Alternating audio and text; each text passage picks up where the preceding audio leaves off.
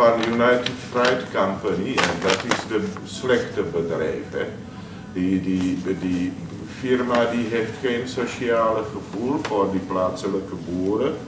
Bijvoorbeeld een paar jaar geleden kwam een grote storm in Midden-Amerika en heeft alle bananenplantages vernietigd. En dan zaten die boeren zonder geld en zonder werk. En die United Fruit Company, die ging gewoon weg. En dat vind ik heel oneerlijk. Dat is gewoon uitbuiting, weet je.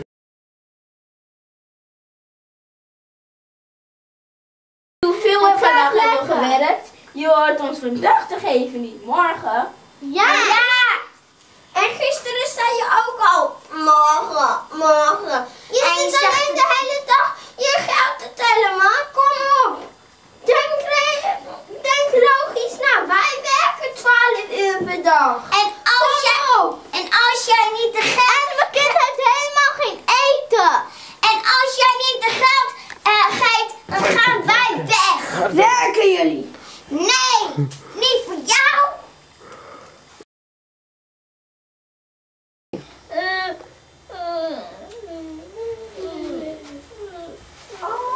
Wat is er? Ik werk voor deze plantatie en ik word alleen 1 cent per hele dag betaald. Oh. Weet je wat?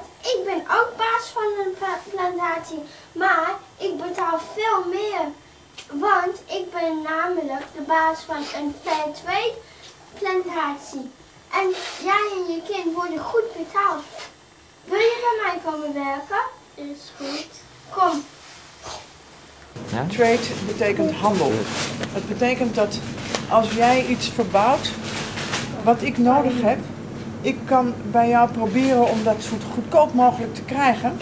En dan betekent dat misschien dat jij de helft van het jaar niks te eten hebt, omdat dat wat ik hebben wil, maar de helft van het jaar te oogsten is. Ik genoeg geld voor krijg en ik kan mijn kinderen gewoon nog tussendoor eten geven en zelf ook eten. En denk je dat wij kunnen daarheen? Ja, ik denk het wel. Wij willen daarheen. Kom. Ja, oké. Ja, en dan klaar.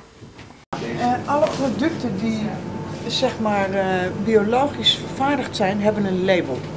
En net als hetzelfde als het Fairtrade logo, omdat dat belangrijk is, omdat de producten iets duurder zijn, omdat het eerlijke handel is en die mensen dus genoeg geld verdienen om hun kinderen naar school te sturen.